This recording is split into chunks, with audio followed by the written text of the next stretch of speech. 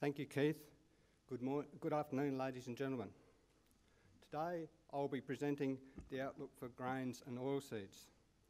The picture that I'll be painting is that, on average, the last couple of years have been good for the grains industry, and although prices are forecast to fall in real terms over the next 5 years, the overall picture is expected to remain reasonably favourable compared with the previous decade. Despite this, challenges remain for the industry, and inevitably there will be producers that have difficult seasons.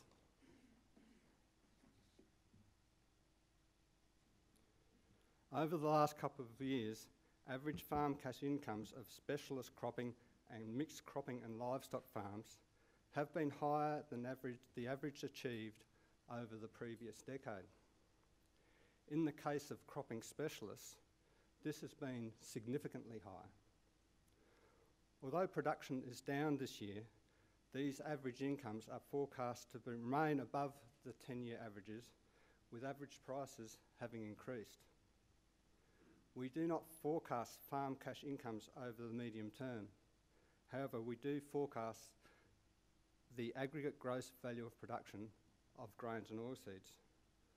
Although this value is forecast to fall over the outlook period, it will, by the end of this period, still be around 8% higher in real terms than the average achieved over the previous decade.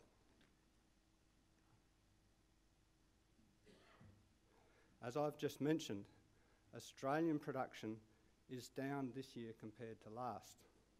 Generally dry conditions were experienced across the winter cropping zone. However, good levels of lower layer soil moisture in many parts of the eastern states boosted crop development and yields. Although production is down, this needs to be put into context. Last year there was a big crop on the back of generally favourable conditions across the cropping zone, and this year the crop will be just 3% below the 5-year average to 2011-12. This year's summer crop season has been difficult, and total summer crop production is forecast to fall by 13%, with grain, sorghum and cotton production both to fall by around 20%. Falling cotton prices and favourable grain sorghum prices in the lead up to the planting window led to smaller areas planted of irrigated and dryland cotton. It was the intention of many growers to plant grain sorghum instead of dryland cotton. However, hot and dry seasonal conditions led to many growers not realising these planting intentions, and the conditions also hindered the development of early sown grain sorghum crops. In contrast, rice production is to increase by around 15%. As we know, rice production is closely tied to the availability of irrigation water, and this year there are plentiful supplies in the rice growing regions. Now we'll take a look at the outlook for world prices over the outlook period. This year, average prices are forecast to be higher than last. This follows sharp price increases in the second half of 2012 on the back of news of production shortfalls for corn and soybeans in the United States and wheat in the Black Sea region. Next year, prices are forecast to fall quite a bit in response to higher world production. Over the medium term, prices are projected to ease in real terms, but remain above the averages achieved over the decade to 2011-12. We'll now look at the main supply and demand influences over the medium term later in my presentation. But first, I want to summarise the outlook for next year. As we've just discussed, prices are forecast to fall from the highs achieved this year in response to higher world production. World wheat production is expected to increase, with production increases forecast for the Black Sea region and the European Union. In these regions, more favourable seasonal conditions are expected to lead to higher yields. Additionally, the planted area increased in response to favourable prices in the lead up to the Northern Hemisphere planting window. Coarse grain production is forecast to rise, with world corn and barley production both expected to increase. Barley production is expected to rise in the major exporting countries, with significant increases in the Russian Federation and Ukraine. World corn production is expected to rise largely as a result of higher production in the United States. World oilseeds production is forecast to rise, with soybean production expected to rise to a record 279 million tonnes. On the demand side, the most significant growth in consumption is forecast to occur for coarse grains. Lower prices and higher demand from livestock industries are expected to drive this growth.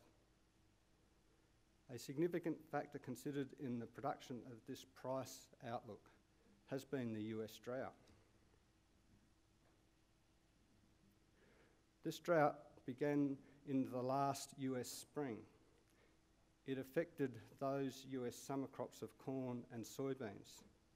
Last year's wheat crop was largely unaffected, with the winter crop already harvested, and the spring wheat largely grown in areas less affected by the drought. With this year's crops, the winter wheat growing regions have remained dry, and a large proportion of the crop has been rated as not in good condition. There have been snowfalls just in the last couple of weeks, but it's not yet clear how much assistance there will be to the crop. There have been recent improvements in the key soybean and corn growing regions in the Midwest, and above average rain is forecast for these regions over coming months. Our forecasts are based on this improving outlook, and if these improvements fail to eventuate, this would be a significant upside risk for our world price forecasts.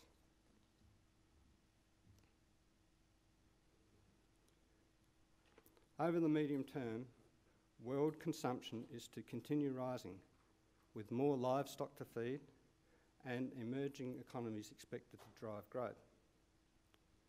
Around 70% of wheat production is consumed as human food, and its demand is forecast to continue growing.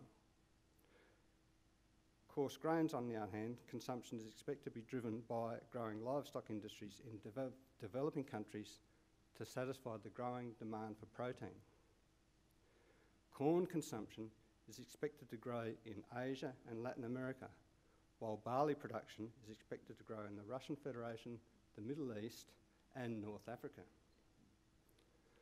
Over the medium term, biofuel demand is not expected to drive growth in the industrial demand for coarse grains as it has in the recent past.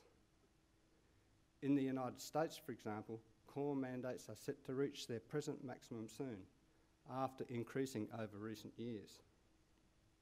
On the supply side, world grains and oilseed production are forecast to continue growing.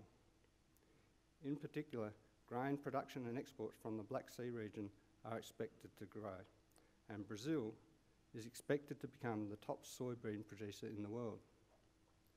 We heard from Paul Morris yesterday how developments in these regions are expected to increase competition in world markets. Just take a closer look at these two developments. In the Black Sea region, production is forecast to grow by 3% a year over the medium term, assuming there will be average seasonal conditions. After increasing significantly next year, wheat production is expected to grow steadily over the remainder of the outlook period. Coarse grain production is also expected to grow steadily over the projection period, with demand for livestock feed increasing. These forecast increase in production are expected to outpace regional consumption, and exports of wheat and coarse grains from this region are forecast to grow by around 6% a year. The Russian Federation is the largest wheat producer in this region, and by the end of the projection period is expected to become the second largest exporter of wheat behind the United States.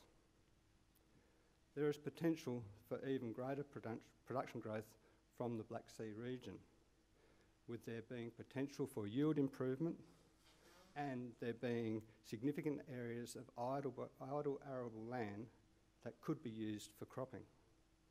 However, a significant amount of investment in infrastructure and equipment is required for these potential gains to be realised. In Latin America, production of corn and soybeans has increased significantly over the last decade, with improved yields and more land being put into production. Going forward, there is potential to expand agricultural production in this region even further. In Brazil, land converted from pasture to cropping and additional land being brought into production in the Brazilian savanna could bring 119 million additional hectares to agricultural production. The area planted to soybeans is forecast to increase steadily, and production in Brazil is expected to reach nearly 94 million tonnes over the projection period, which would see it overtake the United States as the largest producer. Corn production is also projected to rise in Latin America by around 2% a year. We now turn to Australian production over the medium term. The area planted to grains and oilseeds is expected to grow by around 0.5% a year, with coarse grains and oilseeds to grow a little faster than wheat. With this forecast increase in planted area and some improvement in yields expected, production is forecast to grow by around 1% a year. This begs the question, where can further growth come from to take maximum advantage of the world's growing food demand? Unlike Latin America and the Black Sea region, there is limited potential for significantly increasing the amount of land used for cropping.